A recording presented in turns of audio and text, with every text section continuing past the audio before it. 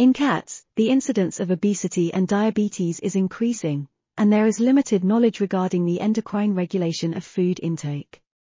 Recent studies have suggested that ghrelin plays an important role in the regulation of insulin secretion and vice versa, however this has yet to be confirmed in cats.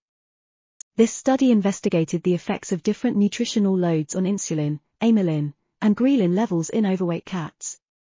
It was found that a bolus of glucose or arginine increased insulin and ghrelin levels, while no suppression of ghrelin was observed following the intravenous load of arginine and glucose. Additionally, the absence of arginine-induced suppression of ghrelin suggests that some nutrients may not promote satiety in overweight cats, or that ghrelin may play a role in non-homeostatic consumption mechanisms. Further research is needed to determine the exact role of ghrelin in food reward in cats. This article was authored by Lucile J. M. Martin, Thomas A. Lutz, Caroline Daumas, and others. We are RTCLTV, links in the description below.